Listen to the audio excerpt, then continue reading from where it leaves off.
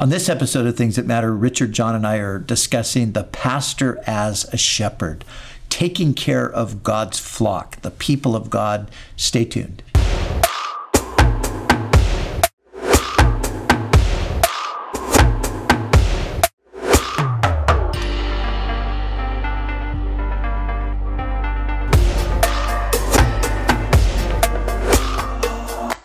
Hi, and welcome to this episode of Things That Matter. I'm your host, Brian Brodersen, and I'm here in the studio today with my good friends, Richard, Cimino, and John Hwang, and we are continuing our conversation on pastoral ministry. And today, we're going to talk about the pastor as a shepherd, or as John put it, the pastor as a pastor.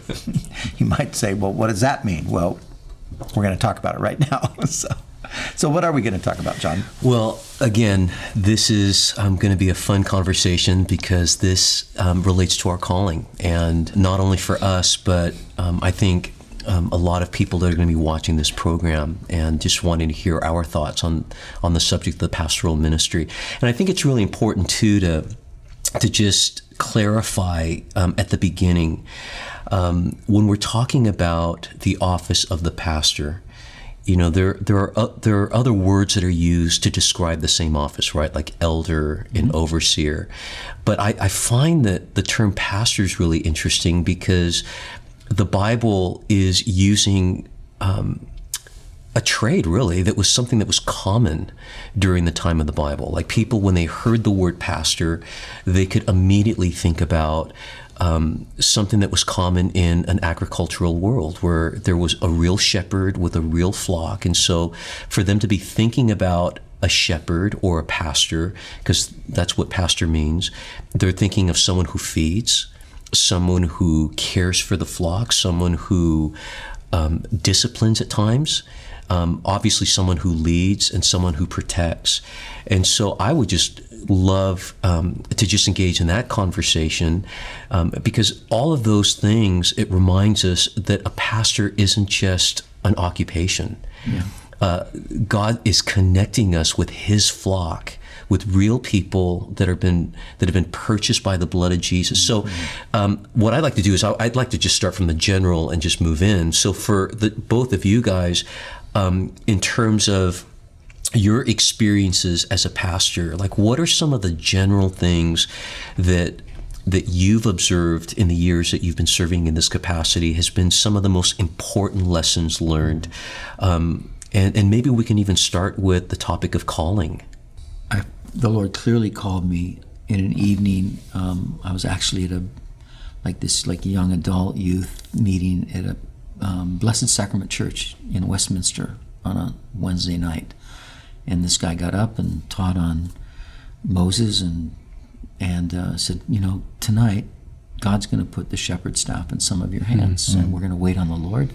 Wow. And there are going to be people that are going to come, and they have the gift of prophecy. And don't be surprised if somebody comes up to you and puts their hand on you and calls you, and God calls you in the ministry. And so I just thought, well, man, I'll pray for these people. Not that are going to have their hands laid on them. And this guy came up to me and he goes, brother, the Lord's put the shepherd staff in your hand. Wow. And it was just that clear. Wow. And, how come I have never known that story? It's my deep secret. It's my deep secret. Well, we bear witness that he did do that. He put that shepherd staff. And that just, there was this confluence of, you know, being blessed by Chuck's ministry, and we was already involved in like doing evangelism, you know, by way of music and stuff. But that was just like I want to do that, and of course Chuck did it in such a way that you could go, I can do that. Yeah. And so that was how I got called into ministry, and you know, it took a few years for that to happen. You were witness to some of those yes. frustrating moments, along with some other dear friends and my wife in particular. But yeah, that's how I was called. Wow, that's a great story. And you know, for me, my calling had a similar moment, but there was what preceded that moment was just kind of God moving me into a role that I would never have defined it as pastoring or shepherding, but that, as I look back on it now, that's actually what I was doing, and it was just something that happened where I was around a group of people. We had all formerly been lost. We all got found, and somehow, for whatever reason, God just put his hand on me to kind of be the leader. You know, people wanted to find out what the Bible meant about something, they would come and ask me the question. Or people wanted to get prayed for, they'd come and ask me to pray for them. And it was all very natural. It wasn't, you know, I didn't try to make any of that happen. But there did come a moment with that actual group of people. We were having a prayer meeting, and it was in the wee hours of the morning literally.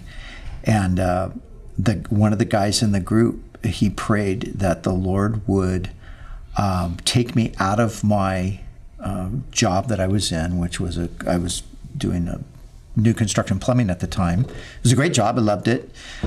Take me out of that and put me in full-time pastoral ministry. And when he prayed that, I thought, that is the most ridiculous thing I've ever heard. I like my job. I need to make money. And, you know, it was by the end of the week, I was out of that job. Wow. And it was, there was not one thing in my control in that, you know. And then within, like you said, Rich, it wasn't immediately I went from there to working at a church, but there was about a year process where God kind of took me into another area where I got to exercise just that gifting in evangelism for a year, just again, back in the work world, but in a completely different context. And then one day I received a call from Pastor Chuck, who was my father-in-law by then, and he said, I want you to come down to the church, and I want you to join the staff, and I want you to come and be part of the ministry team. And I was like, well, I don't know what to do. He said, yeah, I know you don't know what to do. That's why I'm asking you to come. I want to train you because you've expressed a desire to serve the Lord. I've seen God's hand on your life. So that's what I want you to do. So I did. And you both were in your 20s when you heard and sensed God's call into pastoral ministry? Late 20s for me. Yeah. And early for me. I was 22.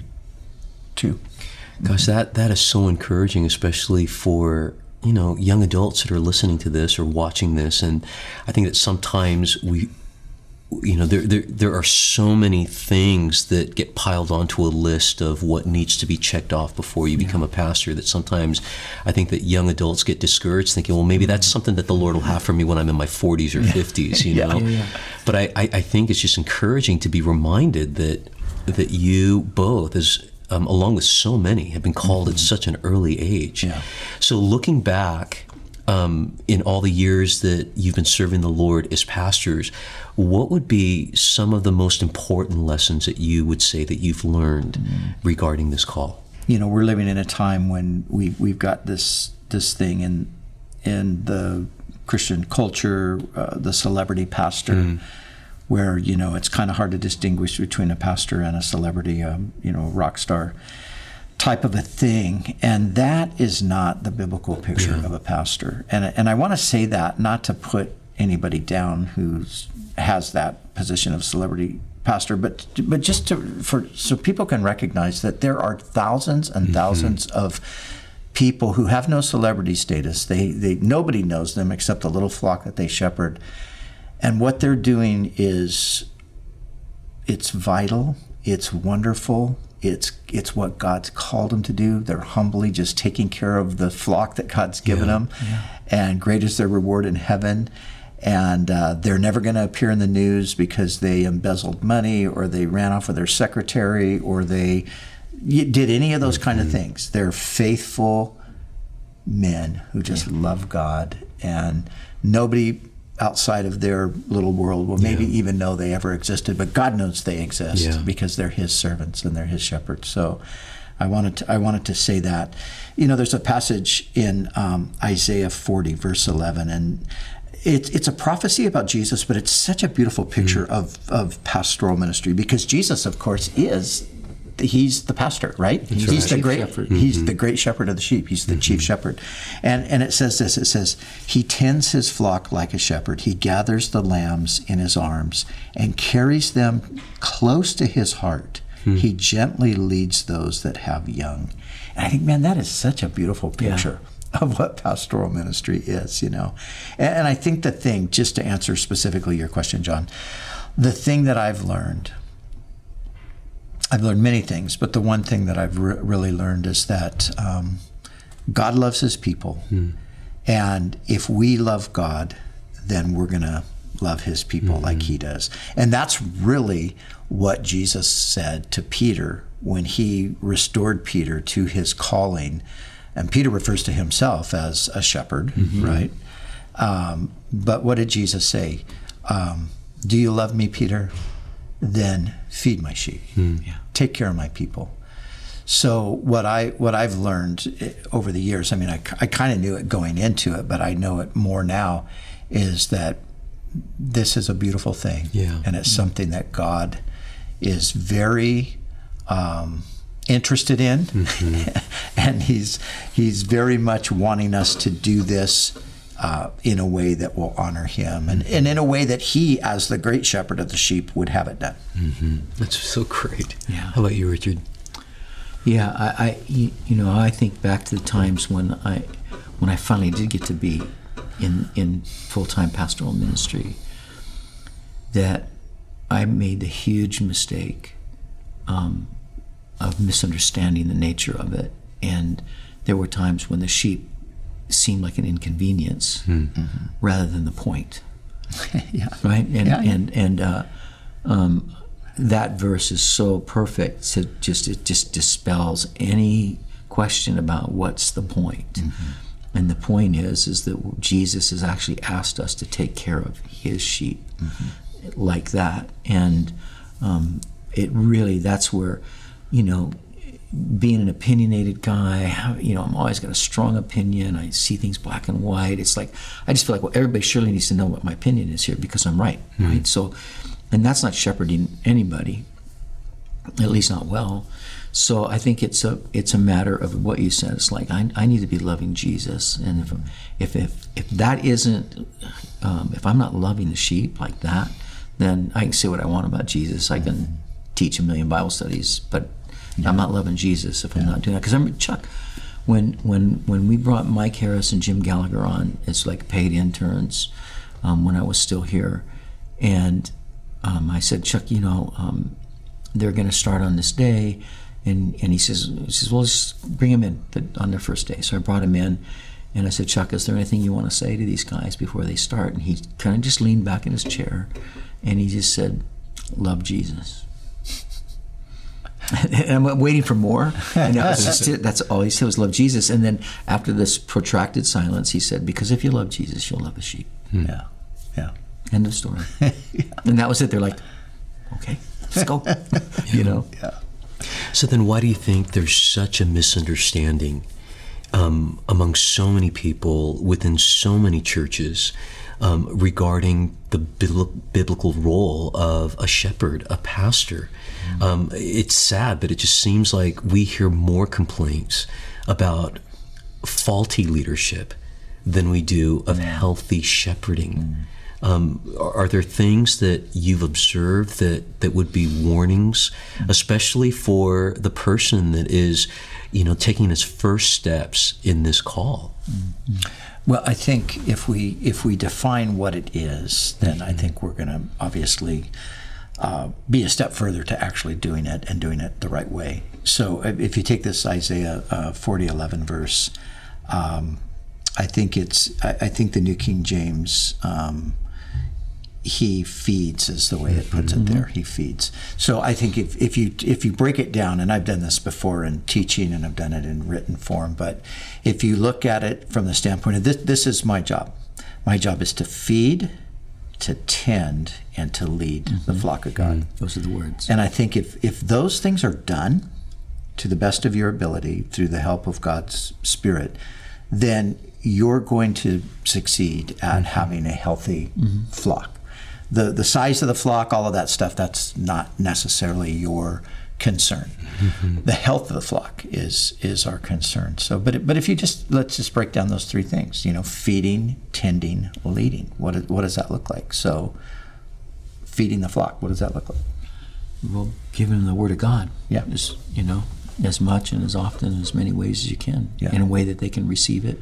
Yeah. And the tending is actually engaging them. Yeah. and being with them, and that changes. In Keller wrote a great article on how the size of church affects the dynamics of leadership, and on the tension that you get on both sides of the equation, the person, the flock, and the pastor as well. Yeah. And how that changes things, but still, even if the congregation gets to the size where you can't personally be involved, then your great desire is to have people alongside of you who can be where you can't be, and to do it well because you love the sheep. And then the leading is, I think that's a vision, and leading them on mission. Yeah, exactly. Yeah, I agree. To feed, yes, that is, God has called us to do that, and He's given us His word, so we don't have to figure out what to feed them, because we got it. The menu's it's right here. I got a Bible in front of me. So, and like you said, Rich, it's just giving them God's word and nourishing them in God's word, because that is the means through which God builds people up spiritually, strengthens them. But then there is that aspect of tending, and I like to think of that as more, giving personal attention. Yep. And I think regardless of however large your congregation grows, or however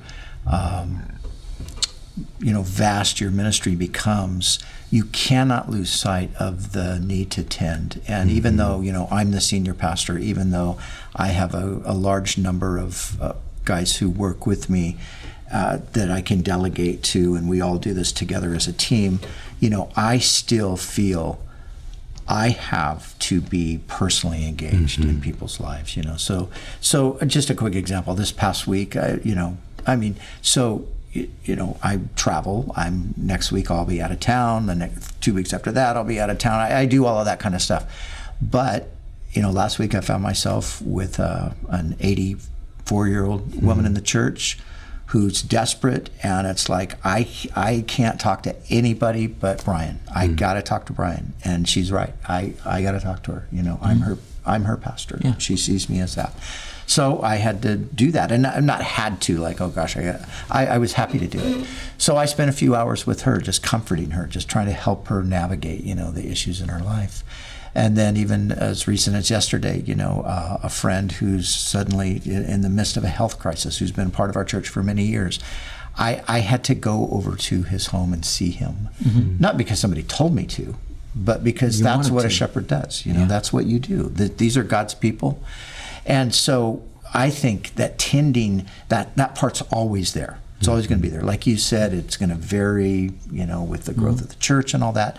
But if I disengage from that, then I'm not fulfilling my role as a pastor, as a shepherd, as the scripture would paint that picture. And then I agree, Rich, with the leading is vision. That I think, God is, like if you even imagine a flock and a shepherd is leading a flock somewhere. You hardly see a stationary situation, right? The shepherd's out in the front. You got the staff, and the flock's following along, and that's part of our thing too. But that necessitates we have vision. How do we get vision? Well, we got to get it from the great shepherd.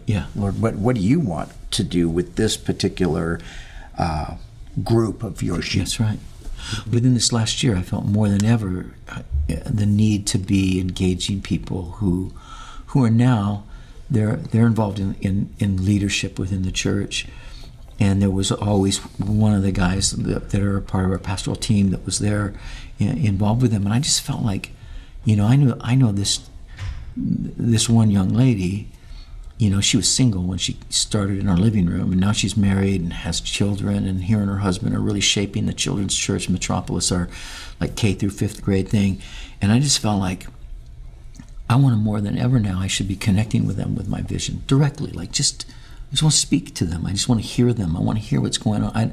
I don't want it to be through another set of ears and eyes. Like it's especially as I get closer to when I ought to be moving away, or moving on to whatever it is that God has for me at the end of this thing. It's like I want more than ever that vision to be planted in their hearts deeply. And it's been so rich and so rewarding in both directions, with them. And I'm so glad that I was never like distance, and they couldn't, not that they couldn't get to me, but I just felt like more than anything, it's like, I want you to tell me your vision. What are you dreaming about? And how can I help you? And it's been sweet. It's been really sweet. Yeah, and there's something, there's just always something that happens when you're engaging on that level with people where, I don't know, it just, for me, it always ends up being unexpectedly edifying.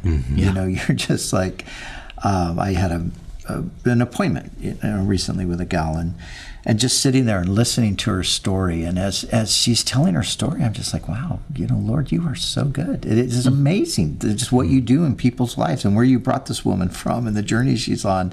And I feel like I am actually missing out on a tremendous blessing if I'm disengaging from the sheep. It's as I engage. And I think, too, it helps us to better minister to the kind of the collective flock, because we get a sense of where people are at. Absolutely. It's easy to get detached, right? If you're in if you got a pastor world over here where all you're really concerned about is Instagram and Twitter and Facebook, and you got to get your name and your image out there and all that. That's like a fake world. Yeah, it is. And it's not going to benefit you or anybody else. But man, when you're engaging with God's people, you're being blessed, you're being edified, you're understanding, well, man, this is where people are at. This is what they're grappling with. You can read in a book about the culture and what people think and all, but how much better to have a conversation with somebody and let them tell you what they think. And what they're facing and how they're facing it. And that also influences how you preach, right? I mean, in terms of content, like I sometimes have thought about this too, like how often have we heard sermons where the pulpit is addressing topics or seeking to answer questions that no one's asking. And just all of those passages, whether it's the prophet Ezekiel, they're at the River Kabar, and it says, I sat where they sat. Or the fact that Jesus, God, became a man, and he literally got under our skin in incarnation, and he walked among us. And I found that one of the biggest challenges, at least for me, is if I am not intentionally, as Paul says, to take heed to yourself, I can find myself leaning towards this unhealthy imbalance where I just want to be the pastor who teaches, the pastor who preach, right? And it's interesting, I remember when I was on staff at Calvary Chapel Costa Mesa in the early 90s, and when I left in 1994, I was that guy. I just thought that because I can preach, I can teach, that qualified me as being a great, or a competent pastor. And Chuck's response to me was so classic. He said, John, I feel like the Lord brought you to Calvary Chapel Costa Mesa to teach you about ministry, but he had to take you out to teach you how to be a pastor. And I thought that was so insightful, especially at that time when the church was just, every service was packed out and people were coming, and it was easy to fall into the trap that if you can speak well, if you've got eloquence, people are going to be applauding you, kind of like the celebrity pastor thing that you're talking about. And then in your mind, once you preach your sermon, you disappear. You don't engage with people, and that's why I think this conversation is so healthy, to be reminded that we don't preach just for celebrity status sake or for preaching's sake, but like you're saying, Richard, there's people that God's put in front of us that Acts chapter 20 says they were blood bought. And we're to love them that way. The classic text, I mean, there's a few of them, but the one that I think most of us would think of is 1 Peter 5, right? And so Peter says there, to the elders among you, I appeal as a fellow elder and a witness of Christ's suffering, who also will share in the glory to be revealed. Be shepherds of God's flock that is under your care, watching over them, not because you must, but because you are willing, as God wants you to be, not pursuing dishonest gain, but eager to serve, not lording it over those entrusted to you, but being examples to the flock. And when the chief shepherd appears, you will receive the crown of glory that will never fade away. So good. Man, I love that. That's awesome. It just lays it out, right? And but just thinking again about that whole thing of they're under your care, and God expects you to watch over them. You think of those times in the prophets, particularly Ezekiel and Jeremiah, where, man, the prophets are just thundering judgment against the shepherds who did not feed the flock, but fed themselves. And those were the leaders, the spiritual leaders of Israel at the time, right? And But God is given us this amazing privilege to care for His people, man. That's pretty serious stuff. It doesn't get much more serious than that. But I love when He says, not lording over those entrusted to you, but being examples to the flock, being gentle, I like that Isaiah passage, He gently leads those that are with young. He holds them close to His heart. Yeah. That's what He does, and that's what He wants us to do. It's brilliant. Well. It's such a beautiful, it's like, get that in front of your face and don't forget it. And just when you were reading, I'm just going, that's it. Yeah. Thank you, Lord. That's it. It's good. And I got to say, the being in a place where you can actually connect with people. One of the things that's always amazed me is whenever I've been here, like visiting on a Sunday, if Valerie and I are on our way to family camp or something, or watching you during the pastor's conference, one of the things that always blesses me is you are always, as much as possible, with people. When we're at Creation Fest, you're with people. And that's that makes sense. A pastor's with the sheep. Yeah. Imagine that. It's always blessed me, and it shows. It shows when you see the people who've come to know Jesus over the years at Creation Fest, those relationships, to see those connections still valid. Yeah. And I'm always encouraged by seeing that in your life, and I know that's I'm by nature the step back guy, and my wife says, the people are over there. Go over there where the people are. So thanks for the example. Just saying, thanks for the example. You're welcome. So when, as pastors, again, one of our responsibilities, we feed, we tend, we care, we protect, but also Ephesians 4:12 says we equip. And one of the things of a pastor, just thinking about what Paul exhorted Timothy, to take the things that were entrusted to him and to entrust them to young men, faithful young men, so that they can just carry the tradition of a Jesus-style, leadership, pastoral ministry.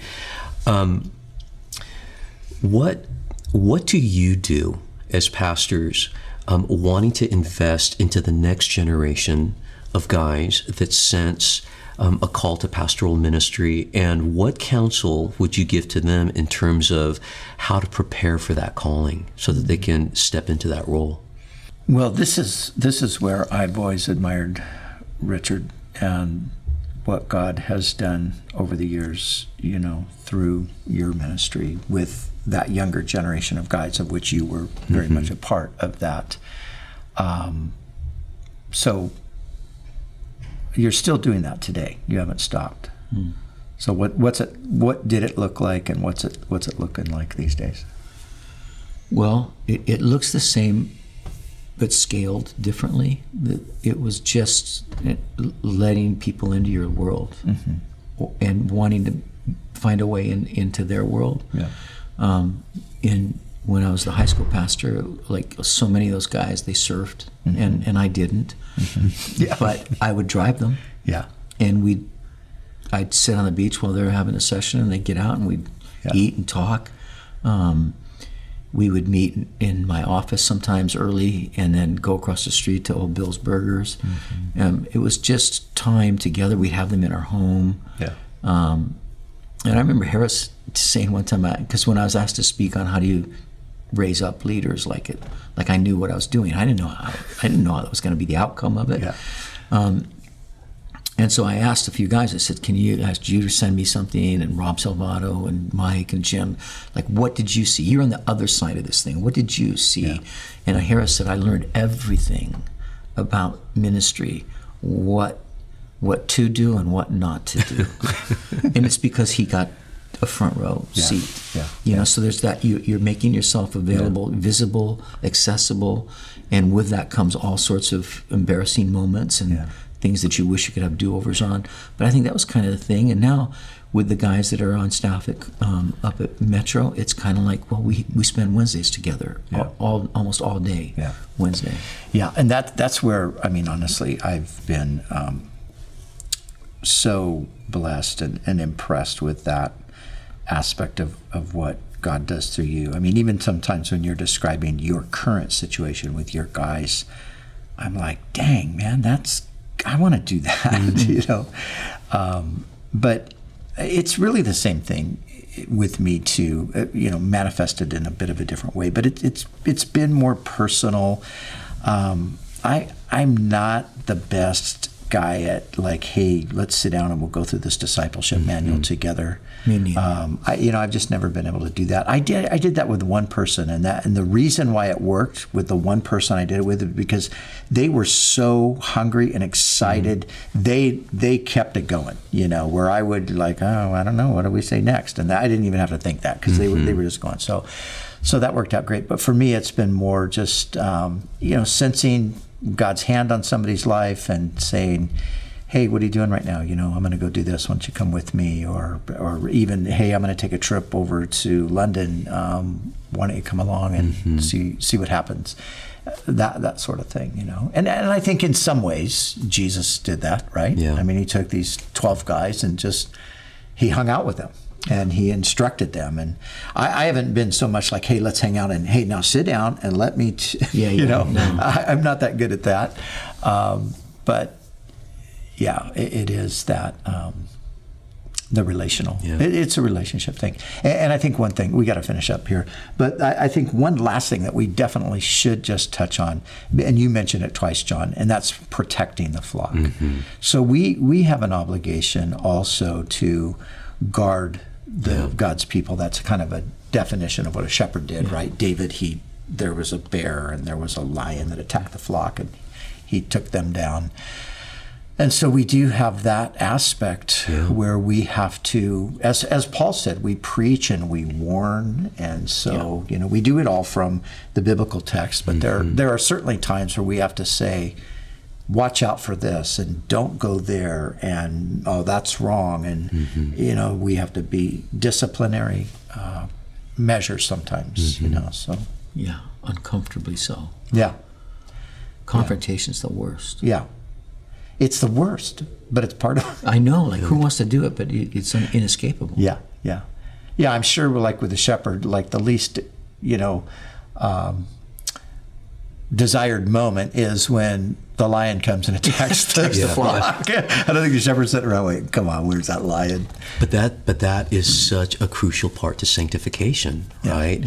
I mean, sanctification is just the whole process of God keeping us in the right and protecting us from the wrong. And just even the Word of God, when it says that the Scriptures, it's inspired by God and it's profitable for doctrine, for reproof, for correction, and for instruction in righteousness. And again, I'm just so thankful that we're having this conversation, because I think the way that society is trying to muzzle the church, saying we can't talk about certain topics because it's politically incorrect or whatnot, but the Word of God is still the Word of God, and God hasn't changed.